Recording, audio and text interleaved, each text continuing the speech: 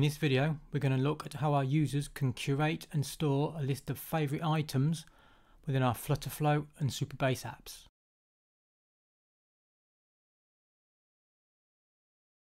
Right, so this came through a request, and just so happened that when the request came from in the comments, I was already working on something that was going to do this anyway, so I thought I might as well put the video together and put it out. So what I'll do, I'll show you what it does first before we go on to look at how it's done.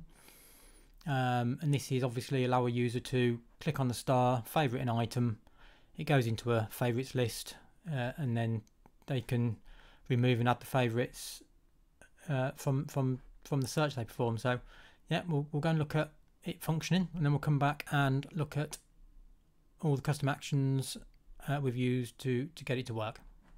So I'm going to use the job board example. If you remember the search database by keyword video, that did the same thing.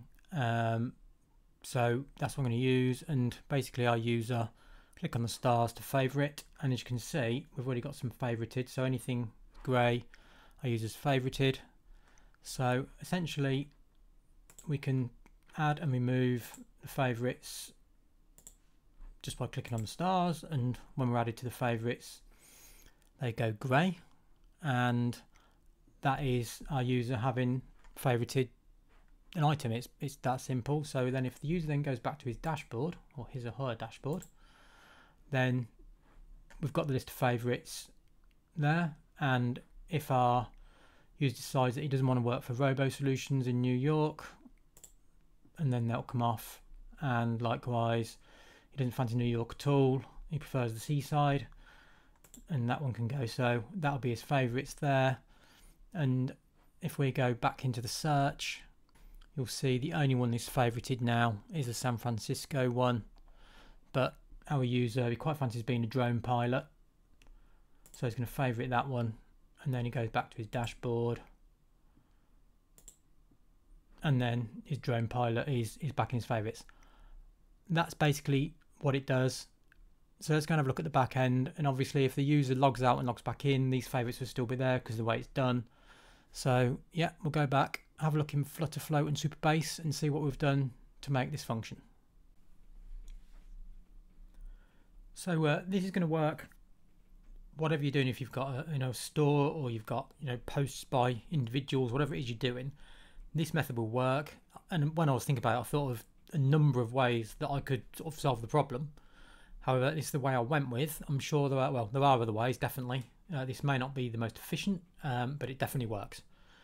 So let's go into it and see what we've done. Now, if we start off in Supabase, what we've got in the users table, so in the public users table, we've got a list of integers called favorites as one of the columns. And what happens is when the user clicks on favorite, it inserts a number, a random number, into the favorites column. Now in my instance, what I'm doing, so I've got this job board app, and when an employer creates a new post, what happens is they go through this is the second part of it. The first part of it is post job 1. They fill in some details, click next, fill in the next lot of details, click next, and then they get to preview it. So there's preview job, and then you got edit or post. So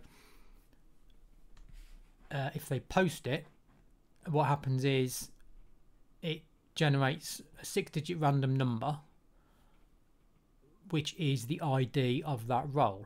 So if we go back to the job board project,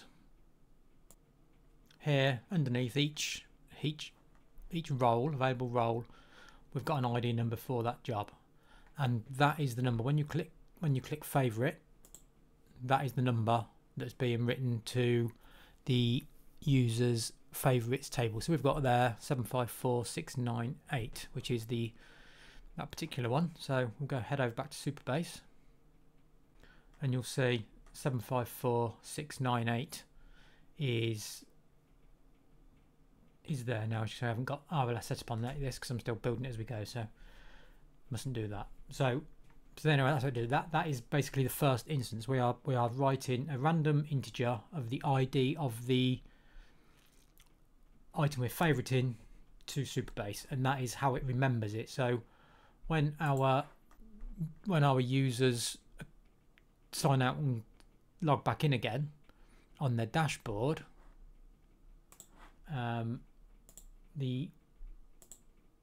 or wherever you decide to put them, it could work on any kind of thing, any kind of system, I guess, but a cart, whatever it is you're going to use. But when the user comes back and logs back in, that's how it remembers them on the dashboard, because they're being taken from the user's favorites table. Right, so how are we doing this? Okay, so let's start. We've got a app state variable called favorites, and it's a list of integers. So we need that for storing it locally as well as to the database, so we can mirror what we're doing in the database and on the page, and I'll explain why in a second. And what happens is on page load, so this happens both on the search result page and in my instance on the job seeker home page. So to populate this correctly and to populate the colors correctly, essentially if they're grayed out or not, if it's been already selected, what we're doing on page load, we're just calling this custom action called get favorites, and what we're passing into it is the user ID. Now, although we're returning a JSON, we're not actually using that. We're passing it straight to the app state within the function. Right, so this is the get favorites custom action code. Now, as always, these snippets of code, both from Flutterflow and in Supabase, will be available in a link down below should you wish to use them in your projects. So calling get favorites, and the RPC call make into the stored procedure is also called get favorites, and we're passing in it user ID. We'll go to the Supabase side in a second. We're turning the JSON, but the JSON is a list, so it's essentially our favorites key is nested within the list, and it's the only thing in there, so therefore it's index 0, and we are extracting that to pass it into our favorites app state variable. And that's what we're doing. So we're taking the elements from our list of favorites and passing them into the app state variable called favorites. And that's why we are not using the JSON response output user favs, because we've already done it in the procedure. So what the get favorites does on the Supabase side, so get favorites, and essentially all we're doing, we're passing in the user ID and we're selecting from the users table from the favorites column, the contents of the favorites column from the users table, where the user ID equals user ID. That's all we're doing, and return it. It's exactly the same we're doing with the search function pretty much, except obviously this is less to it. So that's how that works. So when our page loads, our application has the app state variable, which essentially has in it all the items our user has favorited to that point, basically. So when our page loads, so the app knows whether our user has already favorited them, because we're just doing conditional colouring. So essentially, if our app state contains the item for is basically from this ID item, if the app state contains that, we're graying out the button. It's still functional, because obviously you need to be able to click again to unfavourite it, but if it's not been favorited, then it's still green. So, and what happens is on click, so when you tap the button, essentially again, if our app state contains the JSON response ID, so the JSON response is from our search field. When we're doing the search in the search box, and we're clicking the search button, that's how we get our list of in this instance jobs. So I'll just do that again. When our user clicks, keyword and find, that's how we get the list. This is the numbers that are in the stored in the update variable, and the conditional action on the button color is just checking whether that number is in the update variable, and if it is, it's grey, and if it's not, it's green. So i.e. as the user already favorited or not. So that's what happens. So if it's true, i.e. when they click the button, if the list does contain the item, we've got a custom action to remove the favorite from the list, which we'll come on to in a second. Then we also update the update variable. So our user wants to remove DataSphere Dynamics from the list, so therefore we click the button and we trigger a custom action to remove the favorite, and that removes the favorite from the list in Supabase, the column in Supabase, which we'll come on to in a second, but also we're removing it from the app state variable and then the page state. So if you've seen videos before, this is something I've started doing because it just seems to make things function. When you need something to refresh on page, just have a app state called page state called update page, and just keep changing the value of it, and it will refresh the view. So, and the reason we're doing this is because our page is taking the information for what's grayed out and what's green from the app state variable. That's why we have to move it from the table. So when our user navigates around back to the dashboard, back to the search results, and we're calling the get favorites function and we're populating the app state variable initially, that's why we have to then remove it from the database. So if he goes back to his dashboard, then the one that he's removed would be no longer in the app state variable because we've also taken out the table. And then because we're still on page, and our page, we're using the app state basically to control what's happening on page, that's why we have to move from the app state as well. That's why I've done it. Like I said, I did think of a few ways of doing it, and this is the way I ended up with as I was building it.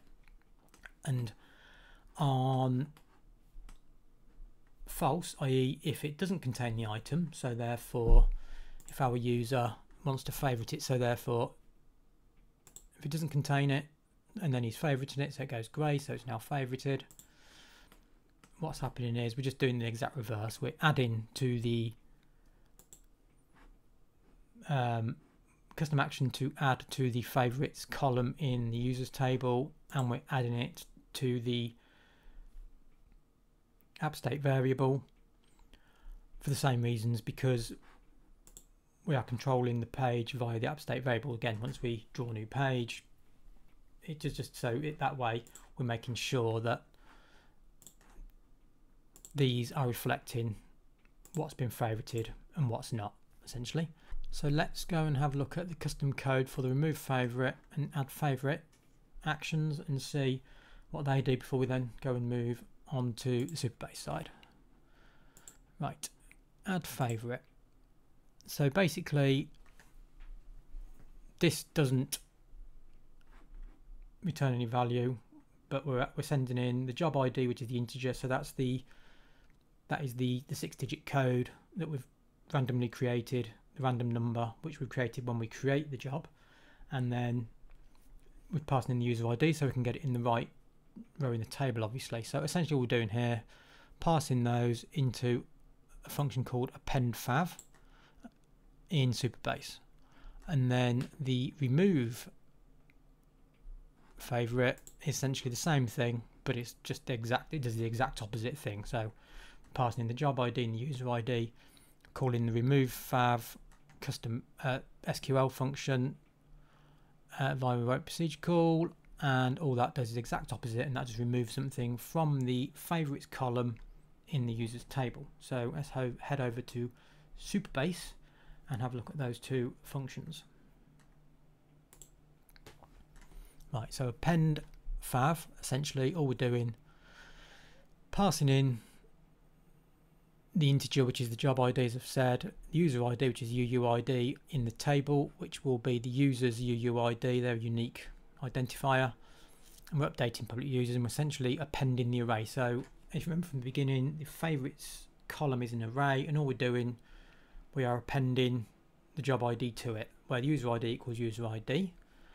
And to remove is essentially exactly the opposite, except we're removing from the array the job ID, where the user ID on the table equals the user's UUID that we've passed in from Flutterflow.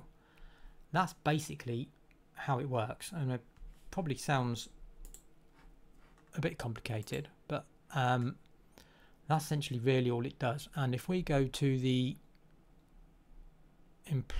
job seeker home again, this button does the exact same thing, except this, but all you can do with this button is remove for your favorites. So I mean, obviously you can do whatever you want with your particular apps, but in my instance I've decided that you can only remove the favorites. So what happens is when the page loads, we're calling get favorites again, and if you remember, get favorites updates the app state variable with the items currently within the favorites column, and that then sort of displays what's in the list.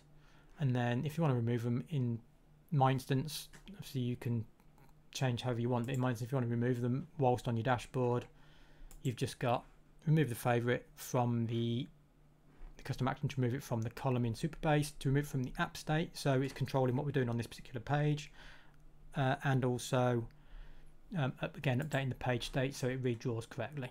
That's basically it. So for instance, if we go back in here, go back to the dashboard, we've got our list of favorites, and if you remember, I put in Aerosoft Dynamics, and if we just remove that, then it's done it. So yeah, that's it. That's how it works. It's